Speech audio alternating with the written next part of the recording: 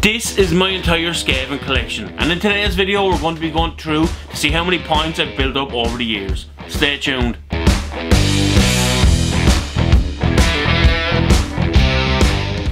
I've been building the Skaven collection since the release of the Island of Blood box in 2010, and honestly, it wasn't love at first sight. When I looked at Warhammer Fantasy, it was lizardmen or vampire counts. The dinosaurs and vampires. That's what I was interested in.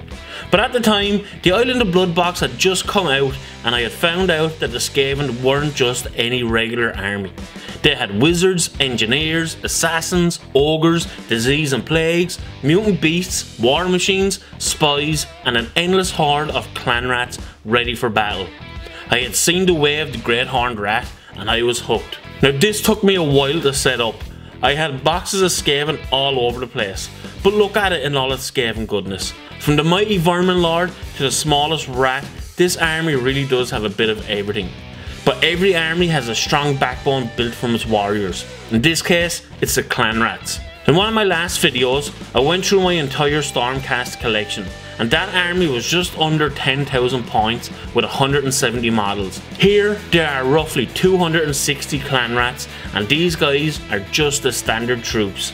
I do have some on round bases, but unfortunately, a good few are still on the square bases. Now this unit of clan rats are the Skaven zombies. I did these quite a while ago, and I love the idea of having a mix of Skaven and the undead. And I think this is one of the first things that I did that was part of my own lore. To have a warlord with him that has a free guild soldier tied up as a hostage, which is awesome. And I'm not sure when, but eventually I would really like to add more stuff to this down the line with different units. As for the elite storm vermin, I'm pretty much lacking with these. I have 30 of the current models, but I also have a small handful of Warhammer Quest clan rats that I use as storm vermin. These have that old hardened look to them that I think suits the storm vermin perfectly. As for the army's resident plague spreaders, Clan Pestilence is probably my least favourite of the Skaven clans. The models are cool, the lore is good, but I've always just found myself not being too really bothered with the Clan Pestilence boys. But somehow, I've ended up with a good amount of them. I do love the Plague Claw Catapult though. From my least favourite to my absolute favourite, and of course it's going to be the Stealthy Assassins of Clan Nation. I've had a love-hate relationship with this clan because some of the models are fantastic, especially the newer assassins from the Nether Maze and the Echoes of Doom box. You have the Vermin Lord Deceiver, as well as the Night Runners and Gutter Runners, but that's it. The Gutter Runners are all metal models, and the Night Runners, while they have a charm to them, they badly need an update. But there are really good kits out there for Eshin conversions, like Spikeclaw Swarm kit, and the Blood Bowl team does have 2 Gutter Runners in the box, so there are a few options out there to convert with. Another of the clans is Clan Molder, and I love Clan Molder. Why? Because you can do whatever you want with them.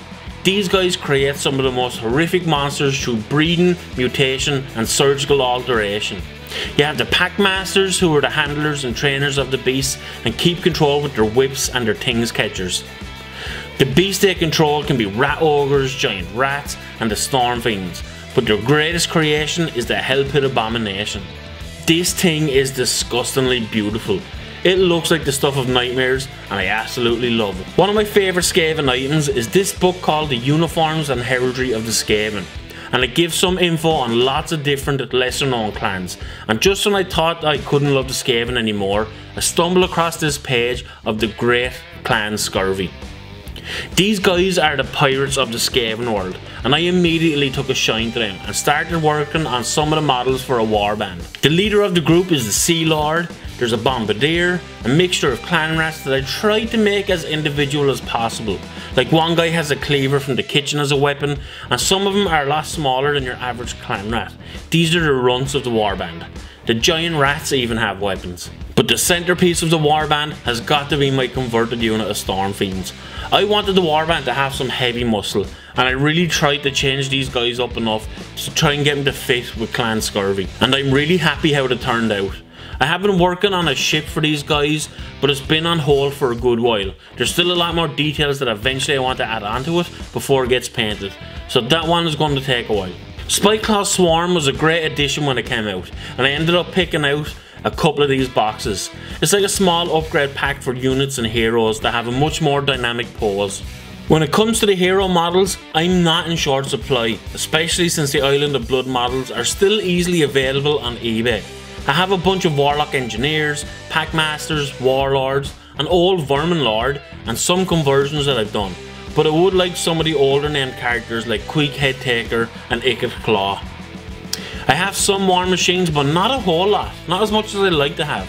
I think having the Screaming Bell is a standard for any Skaven collection, and I recently got to add the Plague Furnace from the Echoes of Doom box. I have one Doom Wheel, which is terrible. I want to have at least 4 of these to someday have like a Skaven biker gang.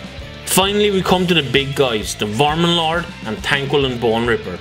I'm not the biggest advocate of the Stormvorm model. Some of the builds I think are good, like the Warp Seer, but generally I don't really like them that much. I find their pose just to be a bit meh, and the tail honestly is kind of annoying to deal with. I tried to do something with the Deceiver model to make him stand out a bit more, but he still needs a lot more work to be done on him. But on the other hand, the Tankwell and Bone Ripper model is fantastic. This is a monster.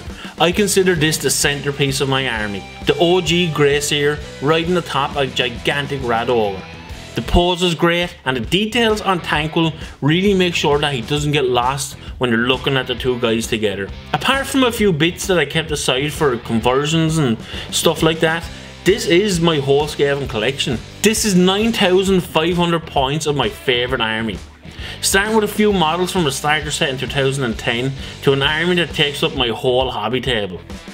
But there is one model that I haven't shown, one type that I've never worked with before, and it's been in my collection for a while, and it's still in its box until now.